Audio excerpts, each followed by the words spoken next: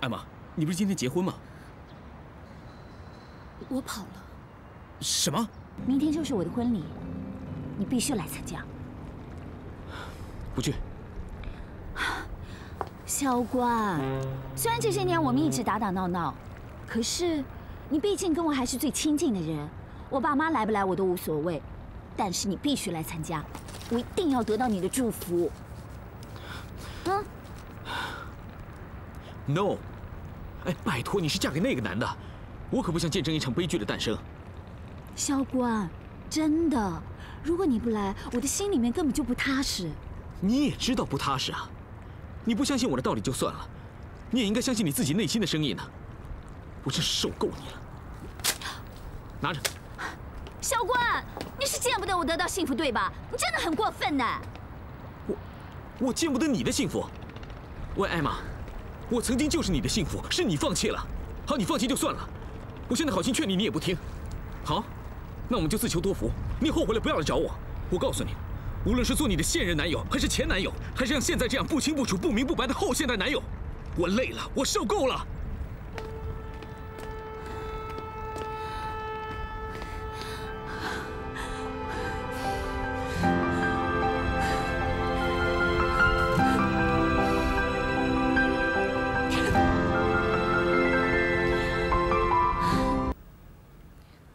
你怎么来了？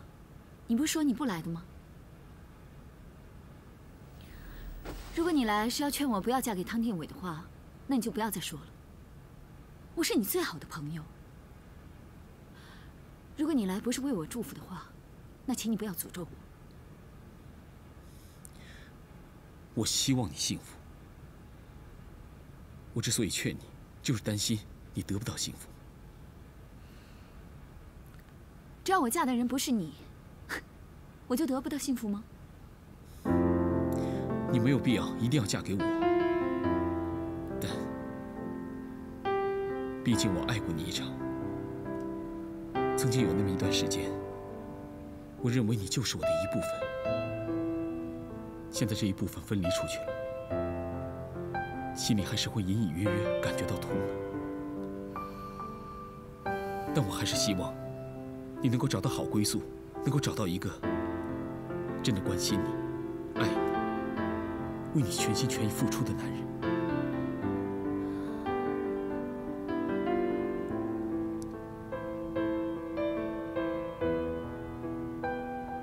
那，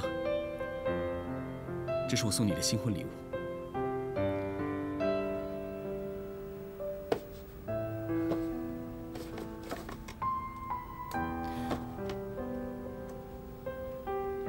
怎么，还记得他吗？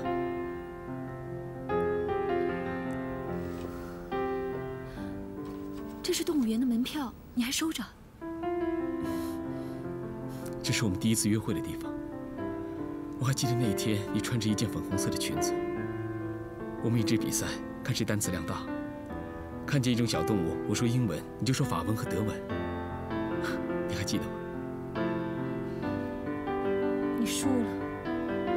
当时我就想，我用一种语言拼你2种语言，我肯定是赢定了。没想到还是输给你。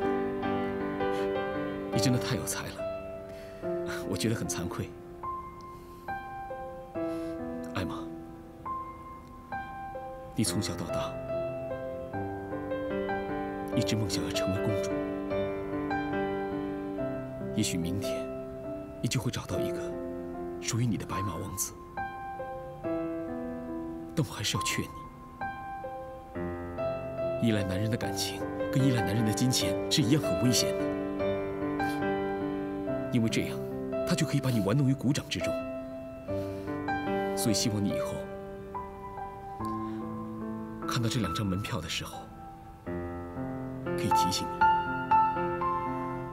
你，除了当公主之外，还擅长一些别的事情。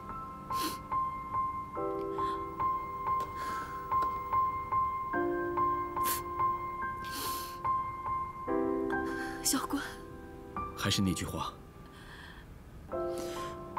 不管你以后遇到什么样的麻烦，任何时候都可以来找我。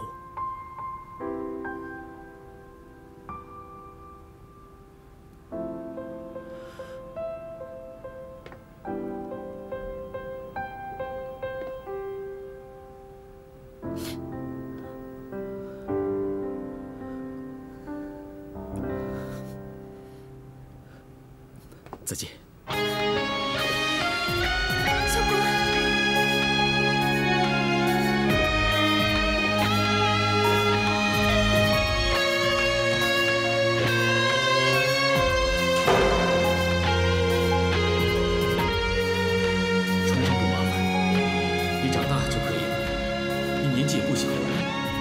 的事还是认真对待吧，你爸妈也不管你，弄得满身是伤，往哪里躲？他是我未婚妻啊！我告诉你，尽量少碰他。哎呀！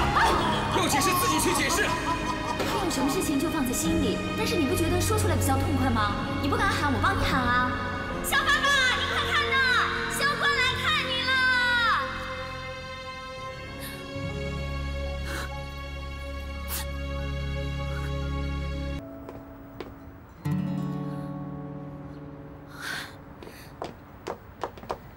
哎，小关，艾玛，你不是今天结婚吗？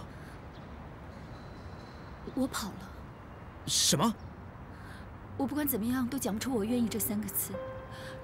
你说的对，我真的不应该嫁给他，他根本一点都不在乎我。所以你就跑来找我啊？你不是说不管在什么时候，不管发生什么事情，你都会帮我吗？哎呀，你不知道那个汤定维，他的社会背景很复杂的。 那天有人欠他债，他找人剁掉人家手指啊！不可能吧？汤定伟好歹也是有社会地位的人，他应该不会做出这样的事情啊！站住！哎，艾玛，走，快走！站住！站住！别跑！站住！这是汤总送给我的所有礼物清单，然后东西全在那里面，全部都还给你们了。 哦，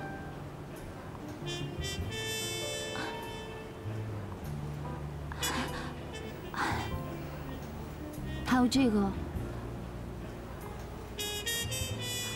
我东西全部都还给你们了。我希望汤总能够信守承诺，千万不要伤害萧关啊！哦，对了，这个是你之前用汤总副卡消费的全部金额。 请你在下周5之前全部还清。什么？这个钱他也要啊？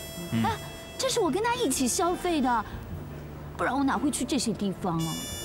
我还陪他一起去打高尔夫球，哎，多无聊！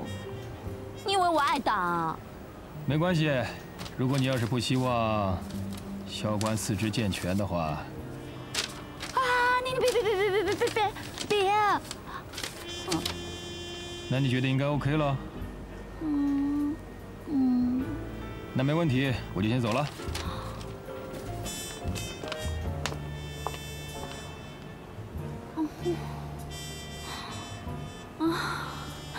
我的天哪！这一次我真的是负债累累，彻底破产了啦！